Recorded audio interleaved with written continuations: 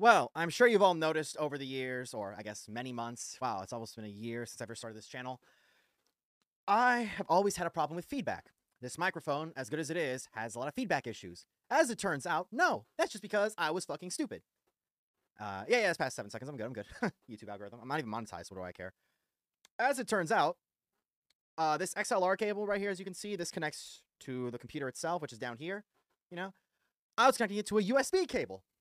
XLR to USB. Big mistake. Should have never done it. I just tried this Type-C cable instead. So XLR to Type-C. And it works so much better. So much better. No feedback whatsoever. Can hear me clearly. It's not as loud as before. So, what do you know? I've had this cable lying around for many months. Turns out I couldn't return it. So, here I am. I'm going to be using this from now on because it sounds way fucking better. Well, let's get started with the reaction then. Just want to leave that out there. Let's go.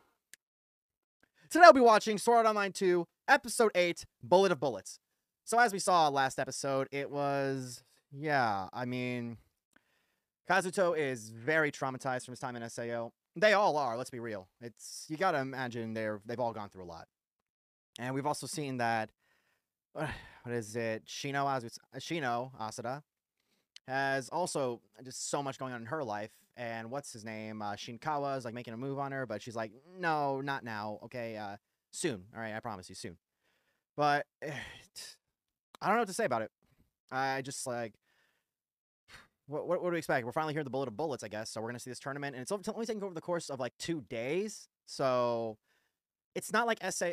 I think the original problem with the first SAO season is that it had so many time skips that it ruined everything for a lot of people. But this show, on the other hand, has no time skips, right? Multiple episodes in a single day. So if this is the tournament, I'm guessing this is it. You know, I'm guessing it's going to be like a 14-episode arc, and then, you know, whatever remaining 10 or 11 episodes are going to be dedicated to something else. I guess we'll find out. So in the meantime, please be sure to leave a like and subscribe with the notification bell, and let's get started right away. Here's the headphones. Not going to do any of that weird stuff that I usually do. Just going to turn on the window capture. Full screen, and here we go. I'm sure my voice sounds way better right now. You can actually hear what I sound like without any feedback. 65 minutes remaining. There's Kirito. Now I remember what I want to put in the intro is the fact that with Death Gun, he is in fact confirmed to be, you know, from Laughing Coffin. And Kirito has to deal with the fact that he's killed 3 people. Alright, all 3 were from Laughing Coffin. Garrett, Kuka, Jigen, Cade. I don't know, is Sharknet a good name? Or should I have changed it to something else? So that's the start of the episode.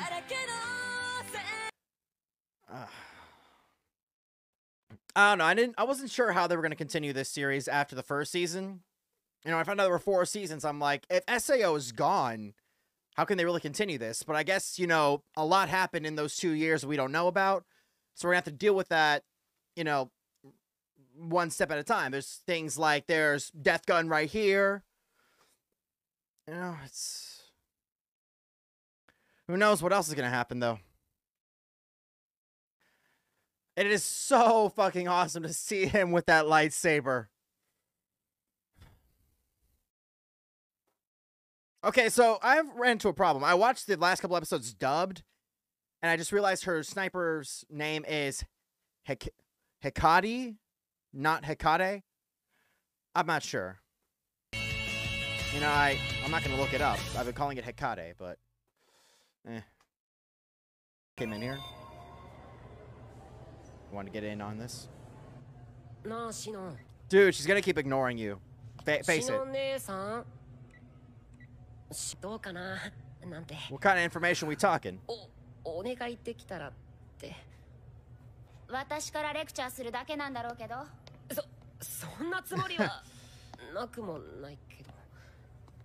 Well, yeah, I guess that's going to be what happens. She is the expert here. He's not.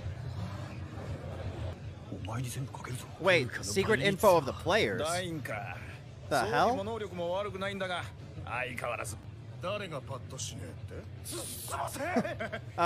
Sure. They still think he's a she. Yeah, that's the problem. The two ladies in the house, right? Everyone else is a man. They're scared of him. All right. What's he gonna do? Gonna make some kind of threat or what?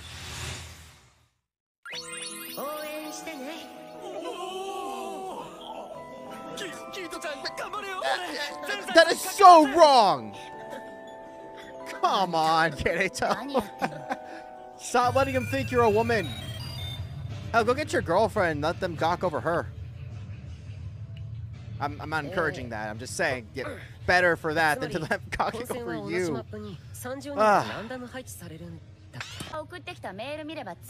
They just sent you emails and you didn't read it? Dude, you're getting paid 300,000 yen for this, and you're not doing your job? Wait, so they're all on the map at the same time. I guess last one standing's the winner? So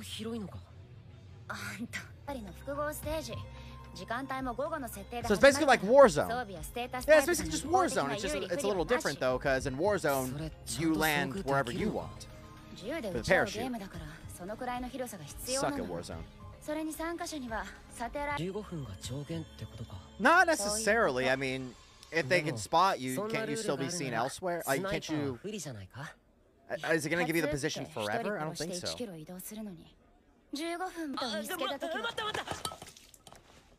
Yeah, I just noticed. Is her ass crack showing the entire time? It looks like it. Fan service, I get it, but come on. I mean, she's wearing a really skimpy outfit when you think about it. I mean, yeah, there's a lot of skin covered, but there's also like certain areas that are showing. Oh, he's trying to narrow it down. Okay, so he's down to 3 names. Tail Rider, Nono, Keith, Xyz, well, XYZ, Sturban. So,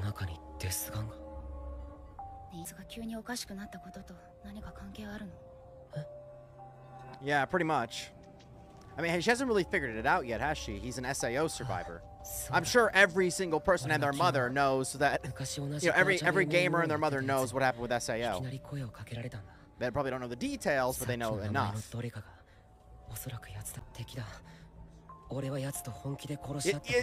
You're giving yourself away here, man.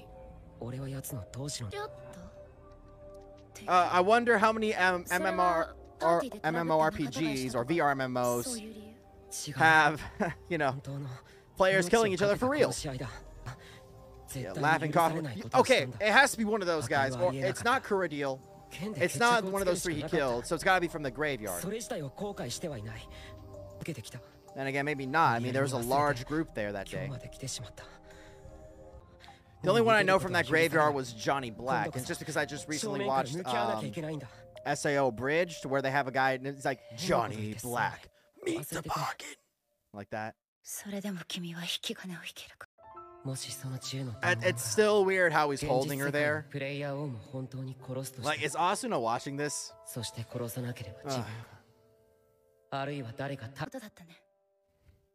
He was, and come on, you have to know it. He's talking about Sword Art Online. There's literally nothing else he could be talking about.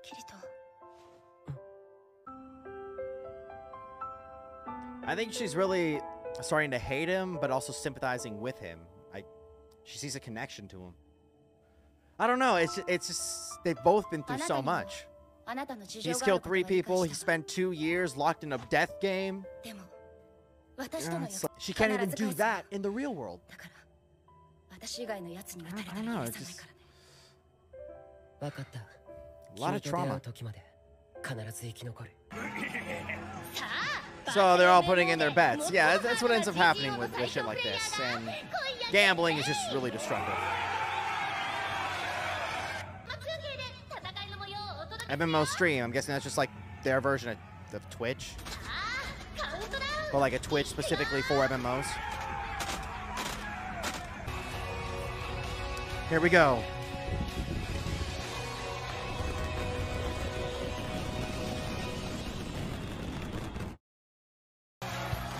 And it's underway.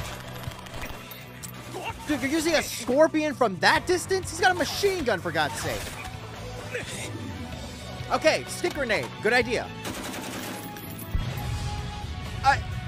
I mean, shooting a grenade in the air. Yeah, right. I'm gonna have to address that, aren't I? I'm gonna have to address it at the end of the video. Swinging from the vines. Who was that guy again? I saw his name earlier, but what was it? There's Sinon. No. Shooting a grenade. I'm gonna have to address that at the end of the video too, aren't I? Yeah. 9 dead already. Damn. He's really getting you a little crazy, isn't he? I guess so. Okay, is that right? No, it's Dine, right? Yeah, that's his name. Dean. I'm pronouncing it Dine. I don't know. You cannot tell me you're gonna be staying there waiting for him to come to you. That's a stupid idea. Sniper right behind you.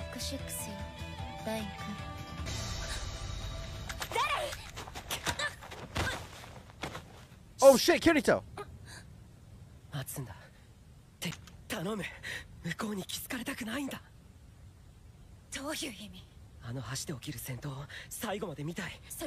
Right, Pale Rider's one of the suspects. He's gotta find out if it's actually Death Gun. I just realized, Kirito, you've got her in a strange position there. You might wanna stop that before Asuna sees that. You realize he could have just killed you there if he wanted to, right? Yeah, I know you pulled out that handgun, but he still got the lightsaber. Yeah, you definitely should. That must be Pale Rider.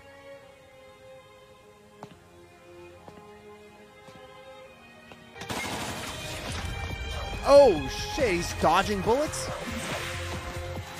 Oh, he's one of those agility types. Acrobatic. Okay, so not agility, also acrobatic. He can dodge bullets better than Kirito. Shit.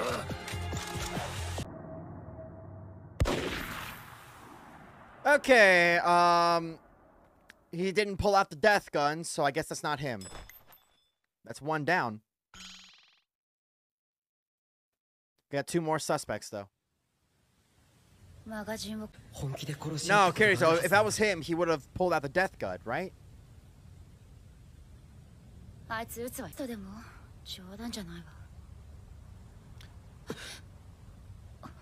Wait, what? What just happened?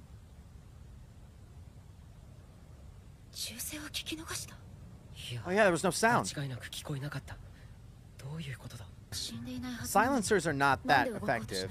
Alright, Hollywood really brainwashes people on this one. And so does video games. Like a superb military grade one's not gonna silence it. You still lose your hearing easily.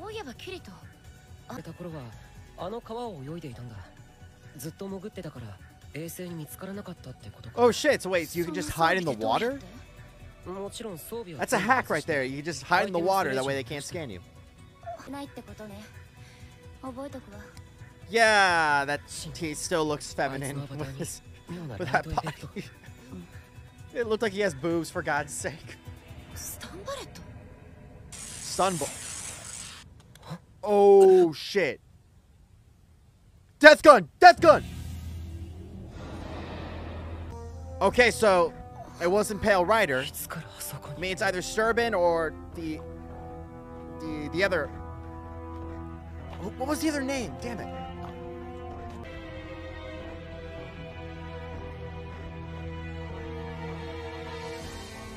Shit. No. Kill him now. Kill him now. Oh, shit.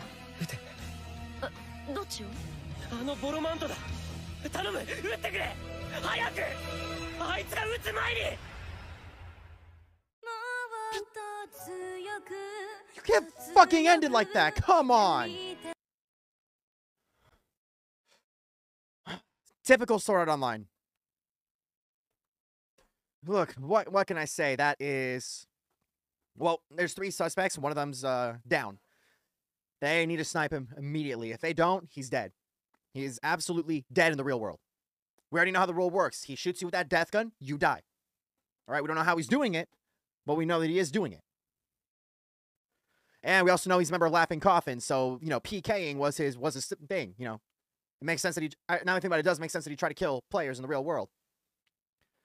You know, you can't exactly recreate Laughing Coffin, so, you know, you can kill people on your own. I guess that works for you. I don't know. Kirito, Sinon, y'all gotta do something. Anyway, I guess that's about it for me. Oh, wait, I need to address the grenade thing. So, when I was in Marine Corps boot camp, I was, what was it? The Crucible Week.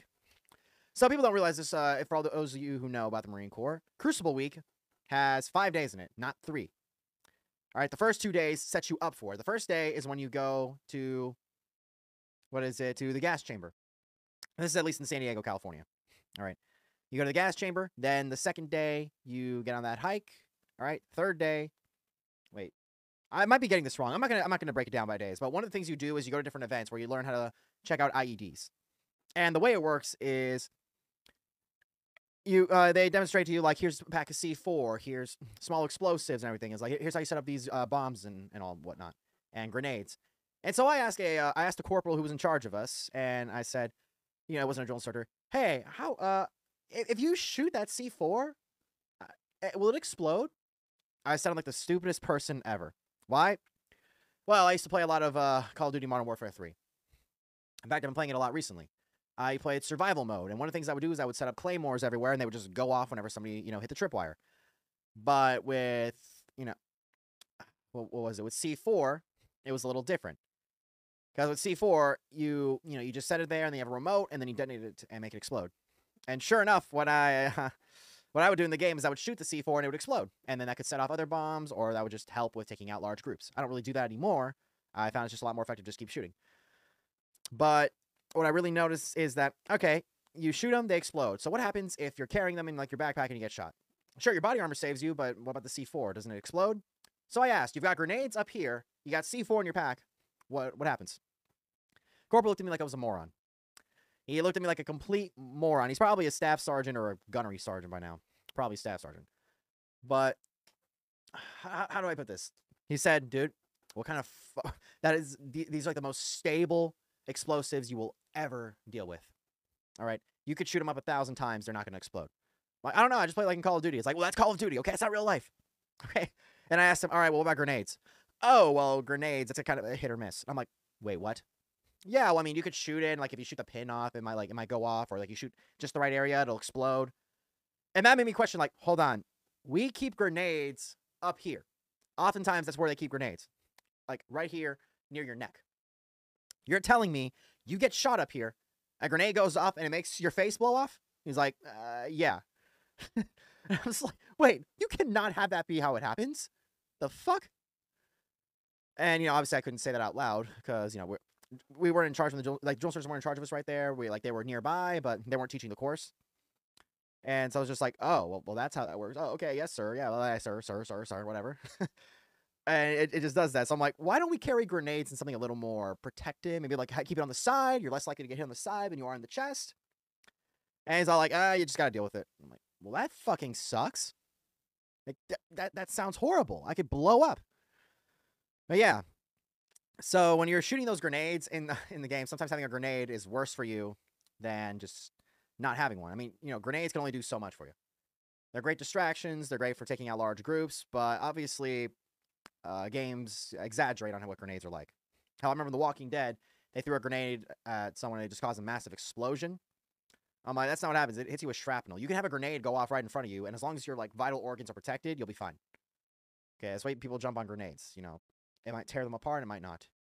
I think it's enough of that, though, so please be sure to leave a like and subscribe, click the notification bell, and thanks for sticking around for that, well, weird description of my time in Marine Corps boot camp. Yeah.